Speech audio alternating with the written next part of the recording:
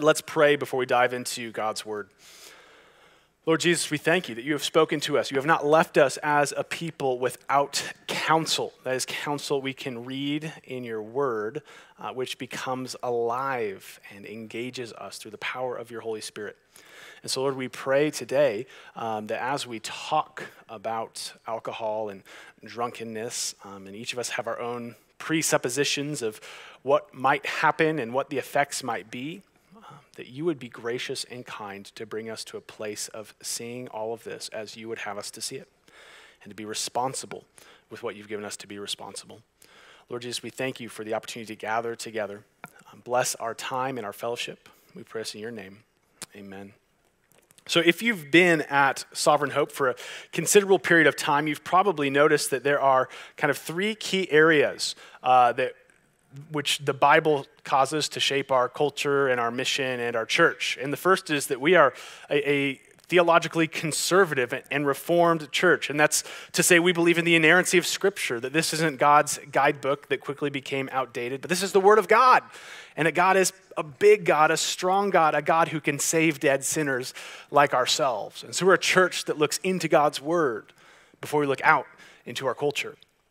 But then culturally and missionally, we are evangelical, which is far more than simply a political term.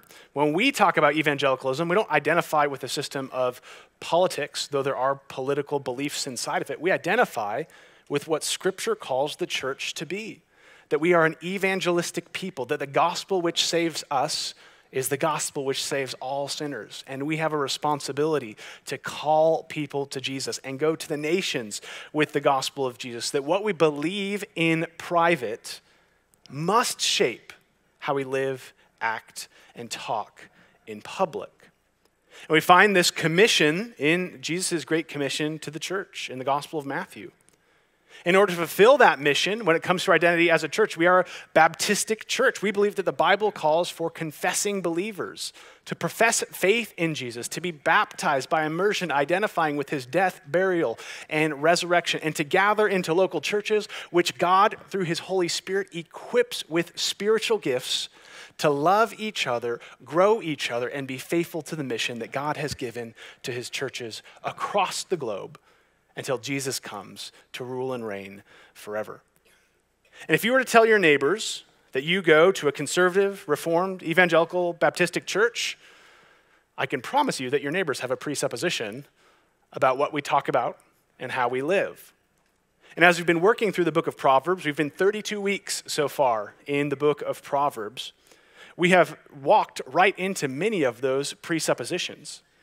So far, there have been three primary categories of sin that Solomon has come back to time and time again.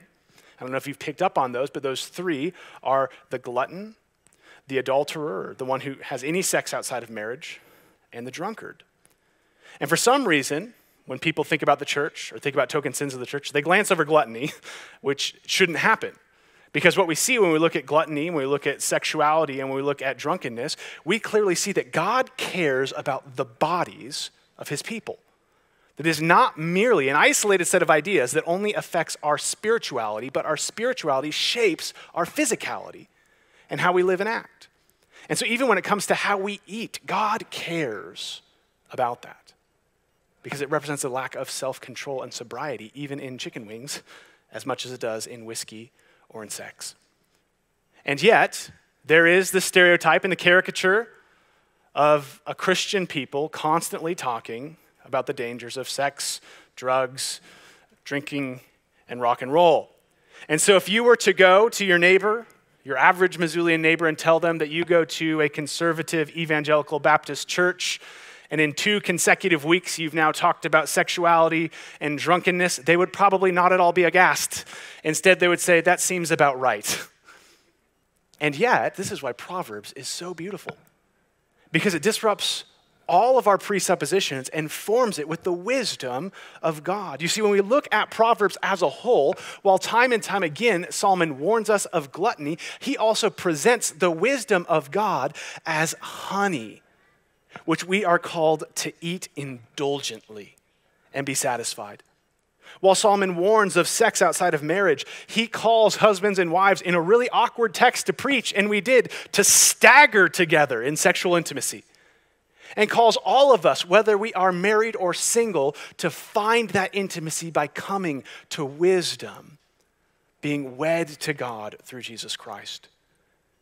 And he talks about drunkenness. And today we're going to see a text that warns of drunkenness. And yet, Proverbs 3 verse 10, God says that he rewards the wise man with vats bursting with wine. We live in a world that only wants absolutes, and the book of Proverbs will not let us be that. The book of Proverbs wants you not to make difficult decisions, but to make constant wise choices.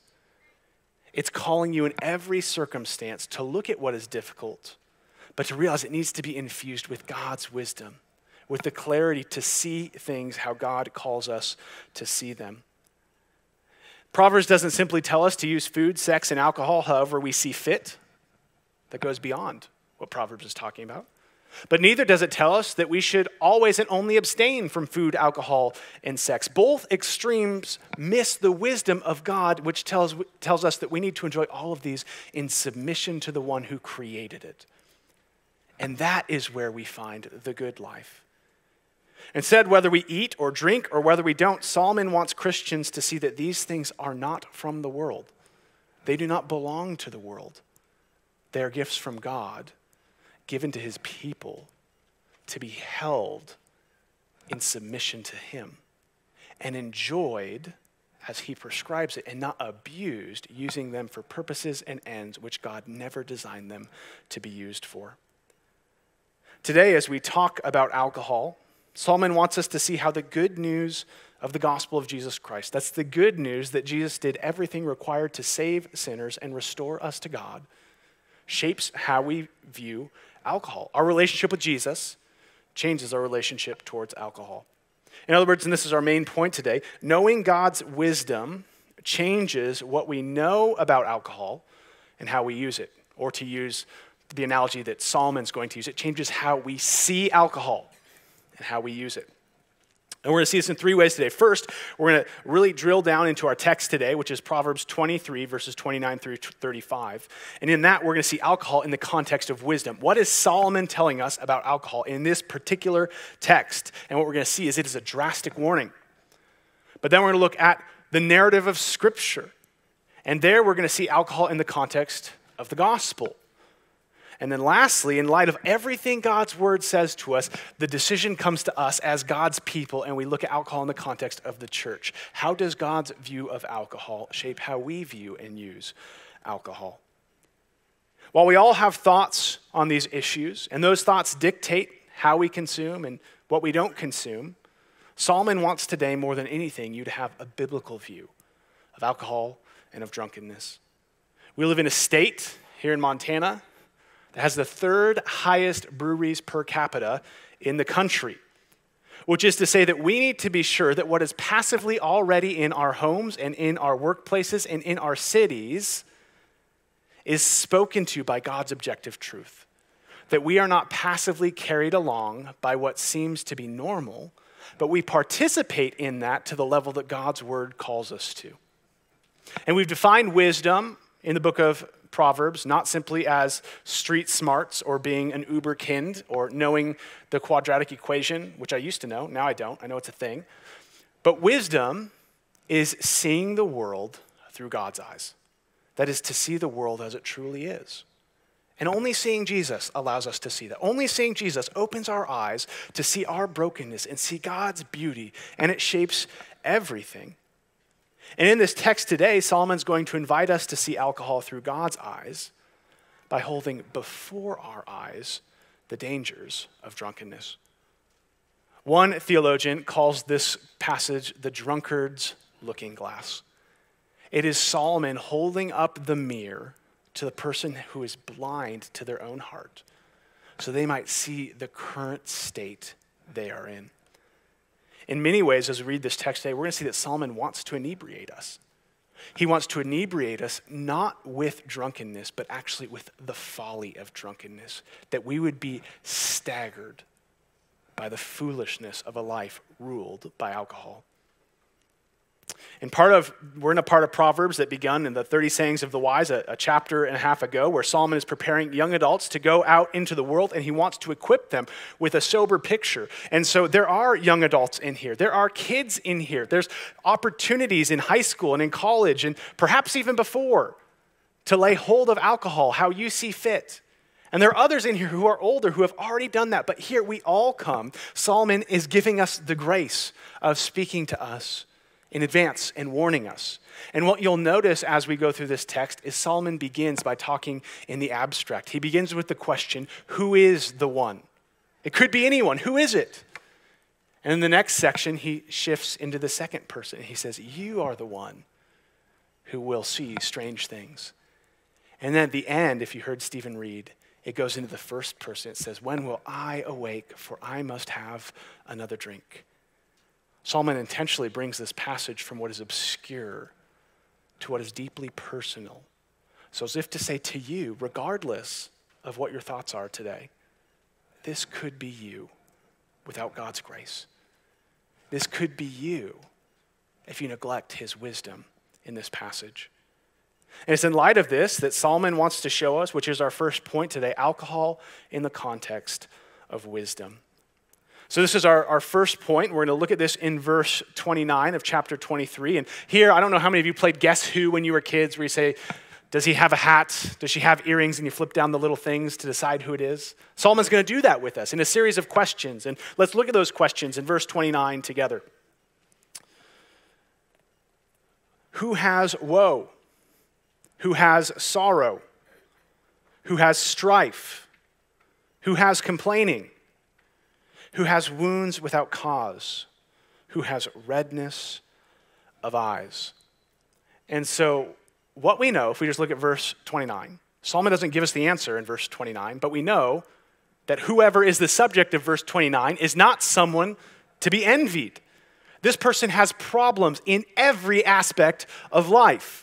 They are emotionally distraught with woe and sorrow. The Hebrew words behind it is literally they are exclaiming their woe. They are distressed. We see that they are broken relationally. Their lives are filled with conflict and strife. It ruins the relationships they have and disrupts the community they live in. And then lastly, there's a physical ramification where this person has wounds they can't tell you how they got, and their eyes are swollen and red with dehydration. And think of this as the world's first Jeopardy game. The category is Fantastic Follies, and the Alec Trebek of the ancient Near East reads the prompt. He says, this person is characterized by internal turmoil, destroys functional relationships, and has a body that is wasting away. And Solomon, the greater Ken Jennings, buzzes in and he says, what is, Proverbs 23:30, those who tarry long over wine, those who go to try mixed wine. Who is this woeful person? Who is this person whose life is completely derailed? The one who tarries long over wine and is constantly looking to make the alcohol more palatable so that he might drink more and more and more. So what does it mean to tarry? It means to hesitate. It means to linger, to stick around just a little bit longer than you probably should have. How many of you have answered a phone call from an unknown number and said hello, and you hear the pause? I call it the pause of doom. Because if you've done this before, you know what's happening. You've just been auto-called by a computer for a telemarketing company, and the computer heard you answer, and now it's taking a moment to connect you to the representative who's going to talk to you about your car's extended warranty. And what you do when you hear that pause is you do not tarry. You begin to wish you had an old phone with tangible buttons, and you're trying to unlock your phone, and it's black, and then it's on, and it's black, and it's on, and you're trying to press the button, and hopefully you're able to turn it off. But sometimes, have you guys had a number call from a number that has a 406 area code? It seems like maybe I should know this number, and you answer it, or maybe you hear a sound on the other end that sounds like you say hello, and it sounds like they answered. And then soon, you're talking about your car's extended warranty. You're trapped in a conversation you never wanted to be a part of because you tarried, because you waited, because you stayed. You see, Solomon here is talking about the one who tarries. It's the one who doesn't start with the whole keg or a whole liter, but starts with a little bit, but then circles back and circles back and circles back and circles back. Earlier in Proverbs, Solomon warns of the sluggard, and he says, a little sleep, a little slumber, a little folding of the hands to rest, and poverty will come upon you like a robber, and want like an armed man. So too the sluggard doesn't start going and just laying in a coma saying, don't come to me forever. He starts with a little catnap, a little rest, and everything he desired is stripped from him. So too those who tarry long over drink. It starts with a little, but it takes your life. Now here's where we need to be really sober in this point. Hopefully we are this morning. It's Sunday, it's 10 a.m. I mean sober in a mental sense here. Solomon doesn't answer his riddle saying, who has woe, who has strife, who has complaining, who has wounds without cause, who has redness of eyes? The drunkard. That would make sense. That is clear to us. But that's not what Solomon says, is it? Who is this person? It's simply the one who tarries. Solomon doesn't start with the intoxicated man. He starts by warning against the enchanted heart. He starts not by speaking to the drunkard, but by speaking to the one who is still sober, and cautions how we look at alcohol. So how do we guard ourselves from this? If it could be us, how do we view this? Solomon answers this question by talking about our view in verses 31 and 32. Do not look at wine when it is red, when it sparkles in the cup and goes down smoothly. In the end, it bites like a serpent and stings like an adder. So what is Solomon saying here? He's forming our eyes to look properly on alcohol. There are houses for sale all over Missoula. And what happens is when you go into one, your eyes see many things, but when you're actually thinking about making an investment, there are things you want to see beyond the surface. And here he's saying when it comes to alcohol, do not consider it at its beginning.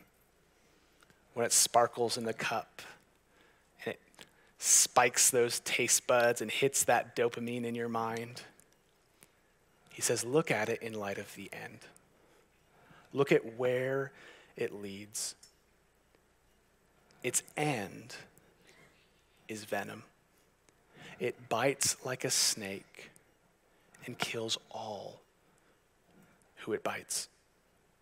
And this is really needed perspective for us today, because our culture almost exclusively presents, I mean about the presentation of it, presents an assessment of alcohol, which is only the first part of verse 31.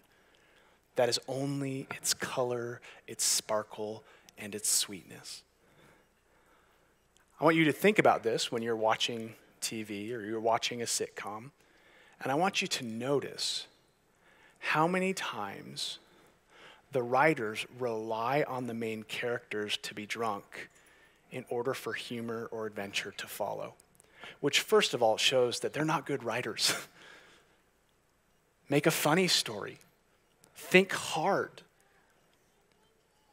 But what we see is, I remember one show, and Sarah and I were talking, it's like every episode relies on this. It relies on inebriation for it to be silly and for it to be funny. We use phrases like hold my beer and liquid courage that we laugh at, but the point is that you are causing someone to be disassociated from what is reasonable and rational, and it is to be giggled at. It is to be laughed at. It implies that when we are drunk, we become funnier, stronger, braver, and more honest. But what is created in the sterile laboratory of TV and film is not representative of the reality of life in our world. In reality, compared to what is presented, in reality, alcohol abuse and drunkenness is devastating. It ruins families, it takes lives, it produces emotional, physical, and sexual abuse. And what is laughable on your favorite TV show is devastating when you see it in real life. In many ways, we numb ourselves to a pain that we should know is real in our world. I have good friends who won't touch alcohol because of the way in which their parents harmed them when they were drunk. I've heard stories of people losing jobs and careers over a single foolish decision made while under the influence. I've encountered brilliant minds and great athletes who have lost scholarships, financial aid, and much of their future because of the sting of alcohol. I was talking with one of our members who works at the fire department this week. He said, looking at the entire spectrum of homelessness in Missoula, and that includes the homeless people who are habitually homeless and you see them around town always, and even the broader homelessness things, the homelessness you don't see, the transitionary lives. He says about 60% of that entire population is enslaved to alcohol. Which means this: we live in a city where homelessness is on the front page of almost every article we read. And we live in a place where you can be downtown and there can be portraits of the way in which alcohol ruins, destroys, and distorts. And yet on the other side of the wall are people drinking, thinking, this will never happen to me. But the Bible is not whitewashing the dangers of alcohol. In fact, earlier in Proverbs, Solomon tells us in a book whose goal we saw in Proverbs 1 is to make one wise. We see the disruptive force of this in Proverbs 20, verse 1, where Solomon says this: wine is a mocker, strong drink a brawler. Whoever is led astray by it is not wise. Actually, the Hebrew behind the is not wise, it's this probability. Cannot become wise, will not become wise. It's not that you aren't not wise in that moment and that's the end, but that a life committed to the brawler and the mocker of drink is a life which cannot earn wisdom. It's in light of this assessment where Solomon continues to show us how drunkenness is the anti-wisdom in the book of Proverbs. All of the good that Solomon as the father wants to give to his children is stripped away by abuses of alcohol. It is the opposite of God's good for us. And we see this in 3 scenes in verses 33 through 35. Read this with me. Your eyes will see strange things, and your heart will utter perverse things. You will be like the one who lies down in the midst of the sea, like one who lies on the top of a mast. They struck me, you will say, but I was not hurt. They beat me, but I did not feel it. When shall I awake? I must have another drink. A good friend of our church, Dr. Todd Miles, he's preached here before. He has a forthcoming book coming out on the Christian and marijuana. And while the high from marijuana and drunkenness are not one-to-one corollaries, part of his research was to look at all the Bible says about intoxicated and inebriated states. And he said there are 3 things the Bible presents that are always disrupted when one is under the influence of something that disassociates our mind and our bodies. And those 3 categories are our moral ability, our cognitive ability, and our physical ability. And we see all 3 of these in our text today, and all 3 of these things undo the work that Solomon as the loving father and God as the great wisdom wants us to understand. We see morally first in verse 33 that alcohol clouds our vision and causes our hearts to utter perverse things.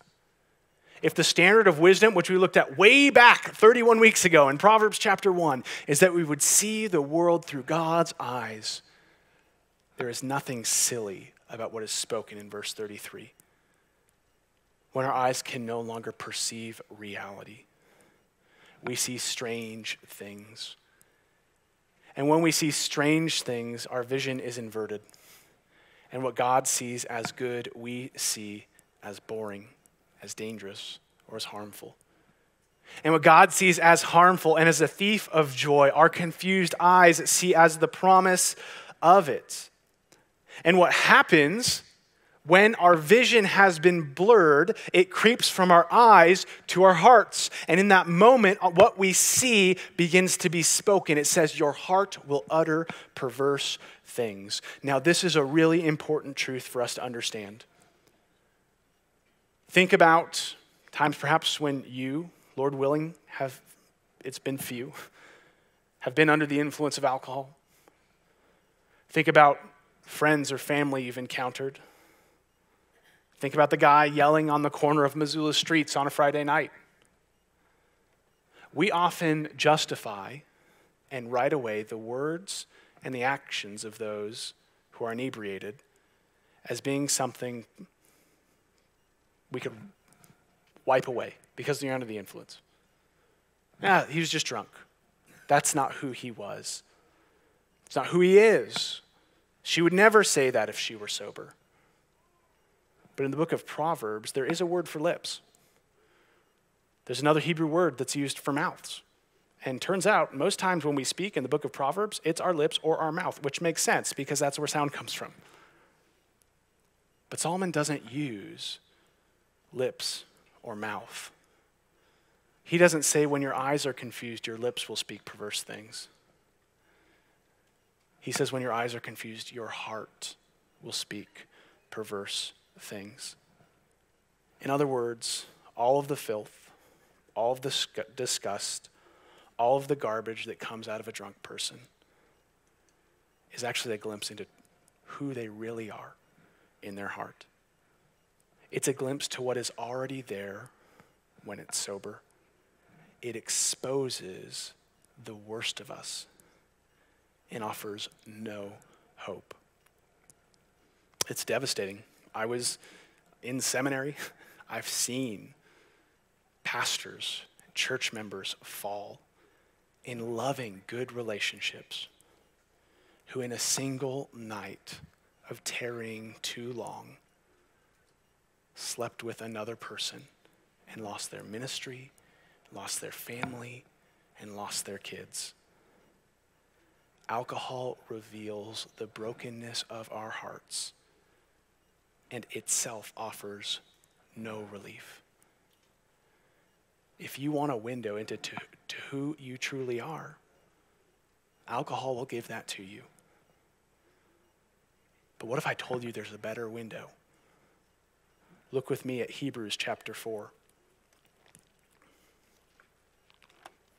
verse 12. For the word of God is living and active, sharper than any two-edged sword, piercing to the division of the soul and of the spirit, the joints and of the marrow, listen here, discerning the thoughts and intentions of the heart. And no creature is hidden from its sight, but all are naked and exposed to the eye of him to whom we must give an account. Since then we have a great high priest who has passed through the heavens, Jesus, the Son of God, let us hold fast to our confession. What's the distinction here?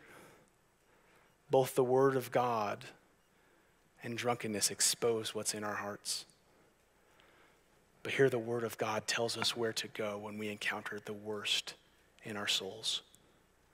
We go to the high priest who is able to care for us, who is able to take our brokenness and the things we wish not to encounter, and he bears them in his body on that tree so that we might be set free from it by the merits of our Savior, Jesus Christ.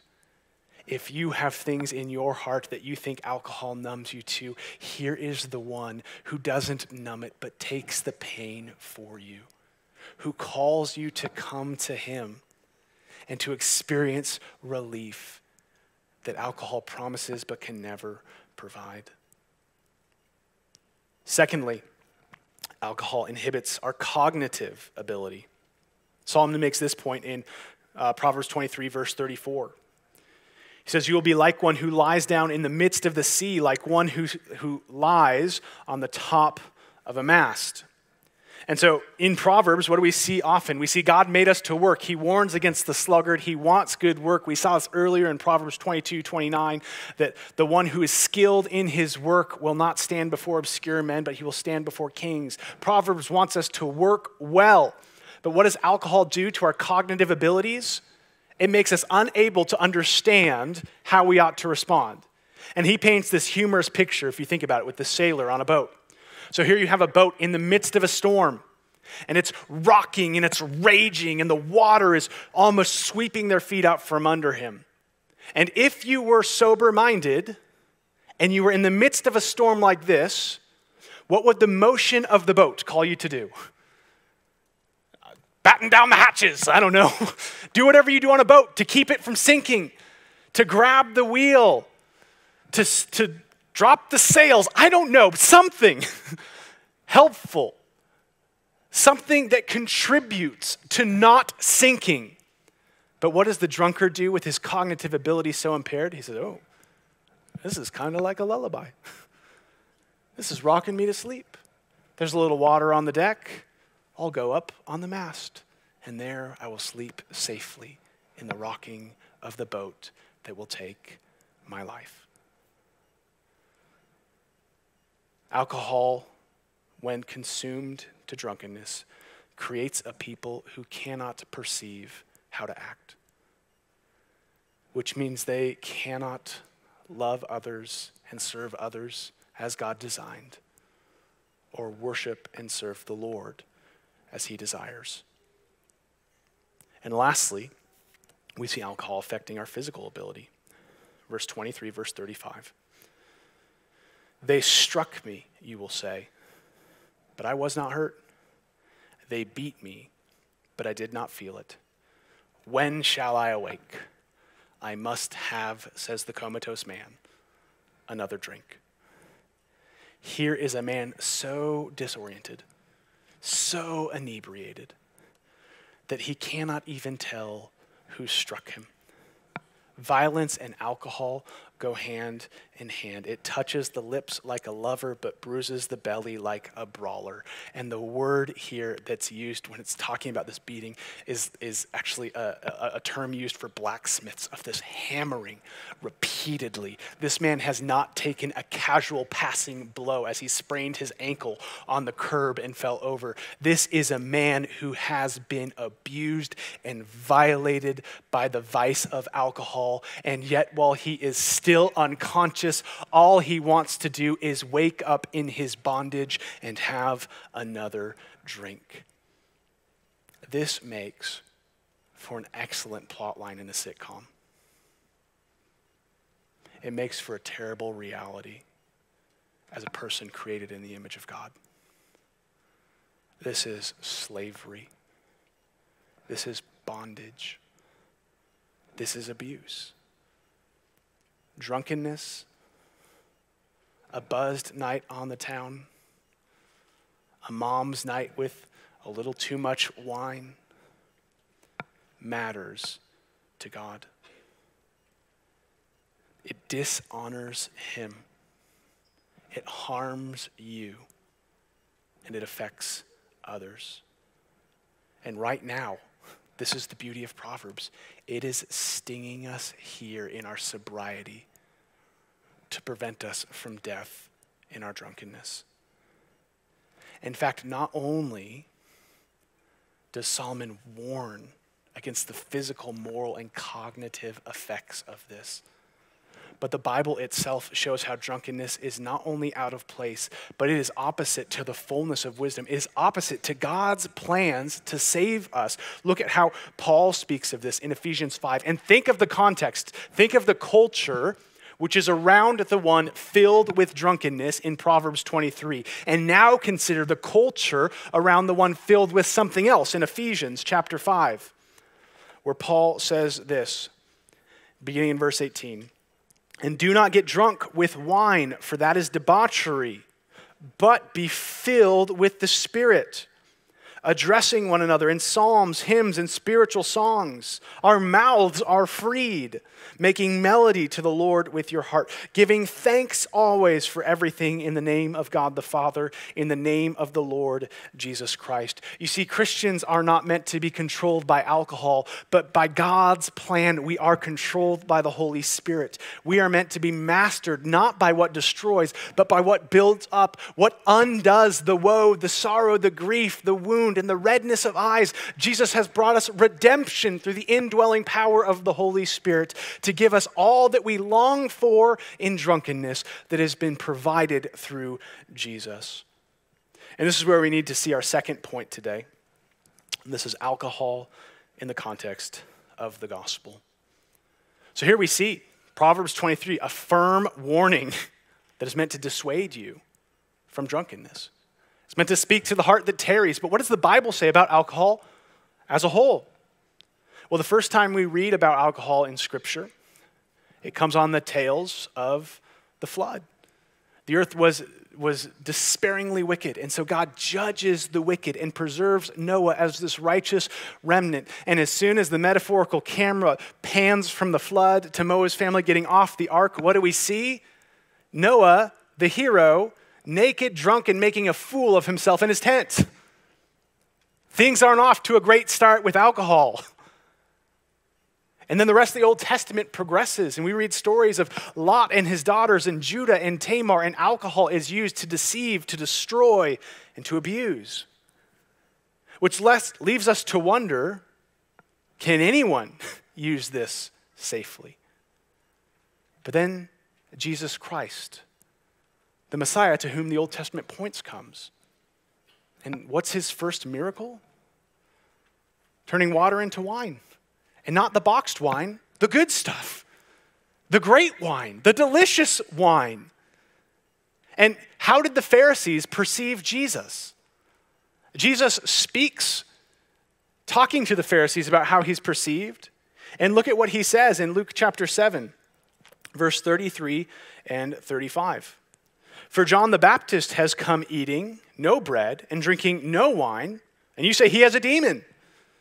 The Son of Man, that is Jesus, has come eating and drinking, and you say, look at him, a glutton and a drunkard, a friend of tax collectors and sinners, yet wisdom is justified by all her children.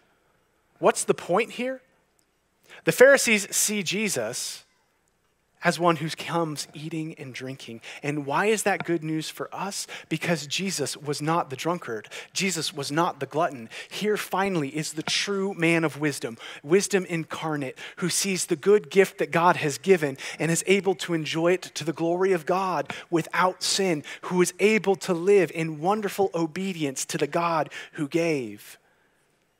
Part of the wild thing about alcohol is if you were to put up what the Bible says about pros and cons of drinking, the cons are giant. They are massive. We're much more warned of alcohol than we are encouraged to consume it. And yet, alcohol is part of God's covenant sign of blessing to his people. When God was bringing Israel into the promised land, he spoke of Israel as his vineyard that would produce choice wine. When Israel's sin and rebellion caused God to judge them, the metaphor he used is that your vine was going to be destroyed. Your vats are going to be emptied. Your wine is going to be taken away. Your cause for celebration is going to be removed. But then in the promises and the prophecies of this new covenant where the story of God is a story of a God who moves towards people who have rebelled against him because of his covenant with them, he says, I will replant your vineyards. I will give you celebration, and your vats of wine will be full. More than this, the same Jesus who came eating and drinking without sin gave to the church the Lord's Supper, which at the center of it is the cup of wine. Wine which is meant not to draw us into itself, but to point us to Christ in his future cup. A cup that Jesus himself says he is abstaining from. He is practicing self-discipline, saying no to this until we drink it with him anew in the new heavens, in the new earth. This is Luke 22, verses 14 through 20. And when the hour came, he reclined at the table, and the apostles with him. And he said to them, I have earnestly desired to eat this Passover with you before I suffer.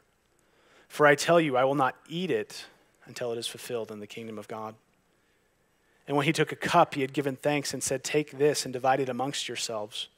For I tell you that from now on I will not drink of the fruit of the vine until the kingdom of God comes.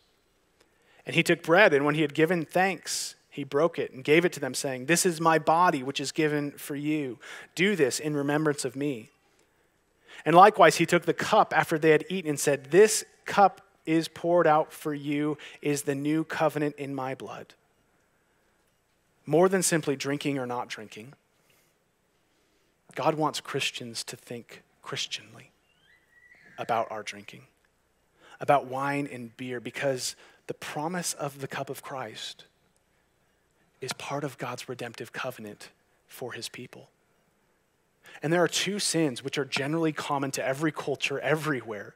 And those are sins of sexual excess and alcoholic excess. And most cultures have this love-hate relationship with them where they want it, they desire it, and yet they understand the guilt and the problem of the vice that is. And they wrestle with what do boundaries look like when we want to be unbounded with this. What can we do when we're drunk? What are safe grounds for sexuality? Because we want it all, but we realize at the same time this comes with massive problems. And yet, in both the fruit of the vine and in the union of sex are two neon signs of God's covenant love for us. Sex is meant to give us an experience of what Christ's love for the church is like. Wine is meant to give us a taste of what that celebration will be when finally free from sinning, we stand with Jesus Christ in a new kingdom. Could it be that when it comes to issues of sex and drunkenness, it's not that our desires, to paraphrase C.S. Lewis, are too much, but too little? Our problem isn't that these two issues are too far from our redemption, but they're too close. They are the signs which we get so close to that speak to the felt needs of our heart for relief and for intimacy, that are meant to point us to Jesus, but apart from his work, we get caught up at the sign and neglect of the substance. We only find our fill not in the gluttonous table of the world, but when we come to the table of Jesus Christ. We only satisfy our longings for intimacy when we are united with Jesus in his church as his true bride. We only celebrate ultimately and freely the relief of all of our baggage when we sit with Christ with the cup of the wedding supper of the Lamb, the cup poured out for our sin. It is here in Jesus Christ where our desires for relief and intimacy are fulfilled, not in the excessive use of the sign, but in submission to the substance. Jesus Christ, the true bridegroom and the true bride. For those who long for the signs, come to the source. Come and be filled. Give it up in excess and realize that Christ has provided excessively for you, that his cup does not sting like the world's cup. His cup is not venom that leads to death, but it is repentance that leads to life. His covenant, it was what brings us into the presence of God, where we are finally filled and inebriated, not with what damages, but with the Holy Spirit, which gives life and breath to our being. And when we have that, we can begin to look at our view of alcohol. Our eyes are trained to not see it in gospel absent absolutes, but in wise submission to whatever honors the Lord and serves the church. And this is our last point today, by way of application: alcohol in the context of the church. So what have we seen so far in Scripture? We've seen that Scripture heartily warns against alcohol. And yet Scripture places no blanket prohibition on the consumption of alcohol. So what do? We live in a church where there are some people who fall in different places on this. Well, here's 4 principles that should shape our response as a church. And first is, even though we see alcohol warned against, but alcohol never out of hand prohibited, that what is prohibited is drunkenness. First, we realize that drunkenness has no place in the Lord's church. Look at how the Apostle Paul speaks of this in 1 Corinthians 5:11 through 13. But now I'm writing you, that's to the church, not to associate with anyone who bears the name of brother, if he's guilty of sexual immorality or greed, or is an idolater, a reviler, a drunkard, or a swindler, not even to eat with such a one. For what have I to do with judging outsiders? Is it not those inside the church whom you are to judge?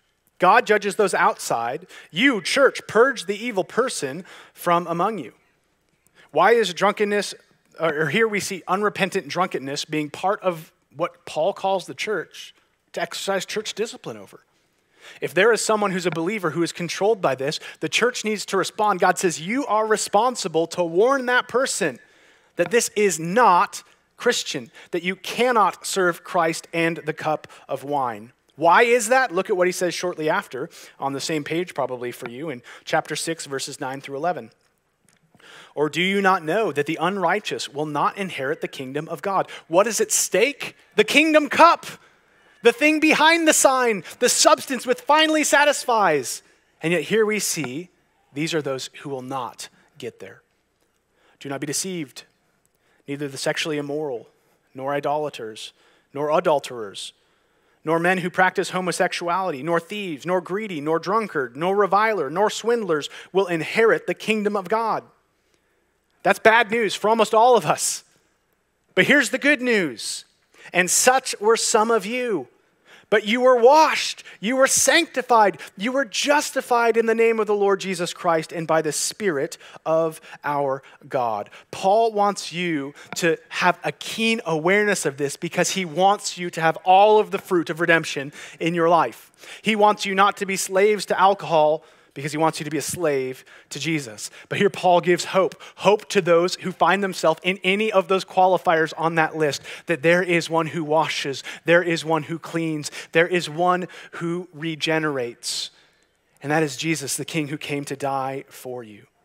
If you wrestle with alcohol like this, if you see people who wrestle like this, you know the feelings of bondage that accompany this. And yet there is a washing that cleanses. There is hope for you to come and bring this out of the dark and to bring it into the light of Christ. You see, we often think that alcohol is like a truth serum that looses our lips to confess what we really wrestle with. But I can promise you the gospel is a better truth serum, because it's the grace of Christ which allows us to freely share what we struggle with and to get help from Jesus who has come to save us. You see, if we want to be a church that has a biblical view of alcohol, we need to be a church that first has a biblical view of honesty, that soberly realizes we can bring this into the light of Christ, and discipleship is the place where we can have loose lips as if we were inebriated by wine, but inebriated by the Spirit, to say, this is where I am and this is where I need help. What drunkenness shows in our desire for it as a culture is that we actually desire honesty and intimacy. But those two things with the world cannot solve your problem of sin, but Jesus can. And so a church that is focused on bringing these into the light and having these honest discussions, as awkward and as difficult as it is a church where the light of Christ chases out the darkness of drunkenness. And the end is not sorrow waking up in a stupor saying, when can I have another drink? The end is the light of Christ which shines on those who are dead and causes us to rejoice. Second, the enjoyment of alcohol points us towards Christ and not away from it. Remember what Jesus said in Luke 22? He has abstained from wine until we come to him. In the meantime, While Jesus has abstained from it, he hasn't given a blanket prohibition to the church to abstain from it. Which means, though, as we enjoy alcohol responsibly, if we don't want to stare at the color and be bamboozled as we tarry, as Solomon talked about, instead, as we take the cup, we stare at the Savior. Look at Psalm 104, verses 14 through 15.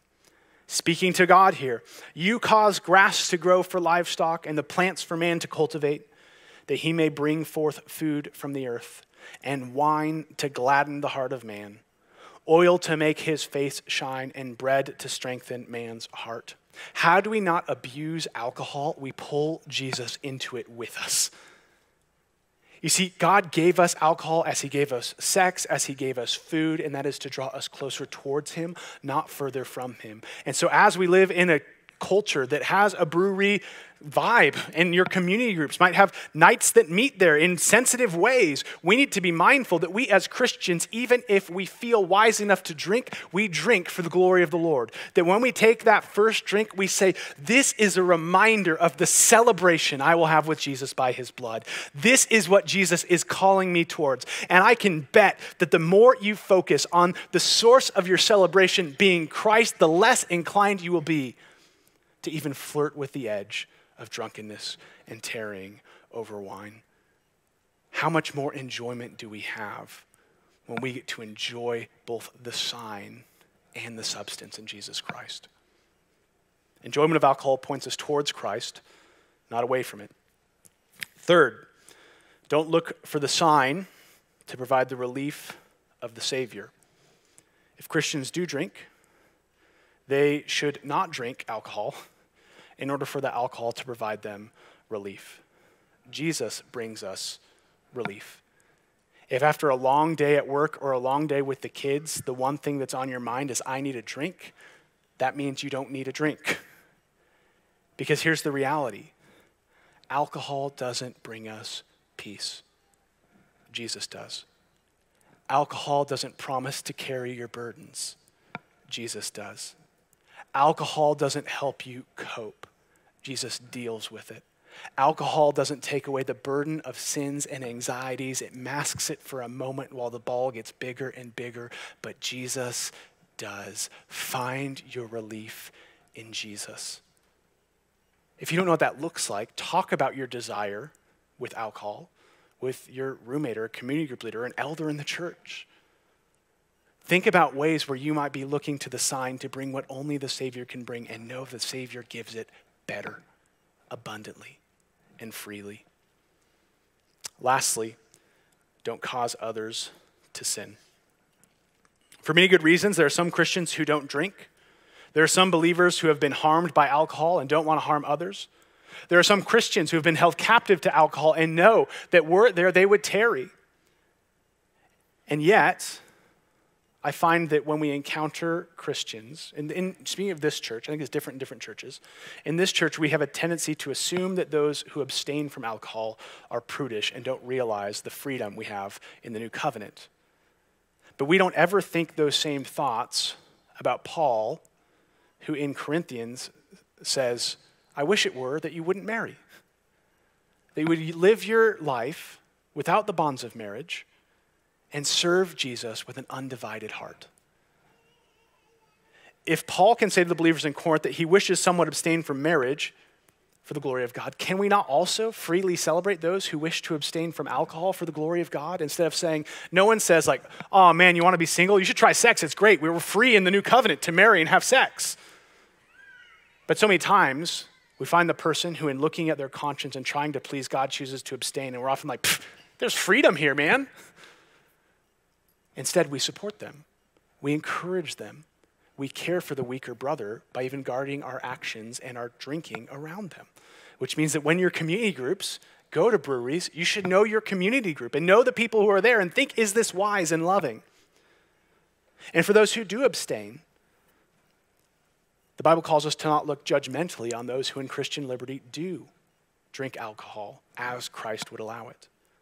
And Paul says to both those who wrestle over abstaining and those who wrestle over participating, wrestles them to think this way in 1 Corinthians 10, verses 31 through the first verse of chapter 11. So whether you eat or drink, whatever you do, do all to the glory of God. Give no offense to Jews or to Greeks or to the church of God, just as I try to please everyone in everything I do. Why is he pleasing? That's the key thing, and I was going to respond to that. Not seeking my own advantage, but that of many, that they may be saved. Be imitators of me as I am of Christ. Right now, how is it that your view of alcohol imitates that of our Savior? For those who abstain, do you abstain like Jesus is? Not woefully, not longingly, not judgmentally, but knowing that they do so with no lack, that one day the cup that Christ gives to us in the new kingdom is the cup which satisfies us and says, that wasn't even the good stuff. This is the good stuff. You can imitate Christ in your waiting. For those who do consume, do you imitate Christ? Does your drinking give no affront to sin? Does it represent the warnings and the dangers which Jesus gives, but tries to, as Jesus does, enjoy this gift, not in and of itself, but as a gift from God, which is tied to our redemption? You see, the truth is your view of alcohol, when it comes to how your neighbor perceives your conservative, evangelical, Baptistic church who's preaching on alcohol, is what's up for grabs is actually the witness of Jesus Christ. And there are ways where the gospel shapes what we consume and what we don't, so that others might see the Savior who has come to satisfy and satisfy abundantly. Let's pray.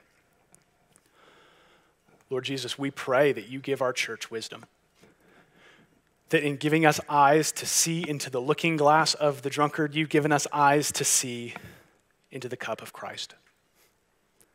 And so, Lord, I pray today that soberly we stand warned. We stand so warned so that we will refuse to move towards this discussion without holding Christ near to us. Lord, we pray for our own hearts. We're either in abstaining or in participating. Perhaps we have done so apart from your word. So, Lord, curb our hearts to you. Make us imitators of Christ as new covenant believers who share in the cup of Christ. I pray that our church will be a unique witness in a city that loves breweries. That when we enjoy to the glory of the Lord. That when we abstain to the glory of the Lord. So that through any means, all might be saved.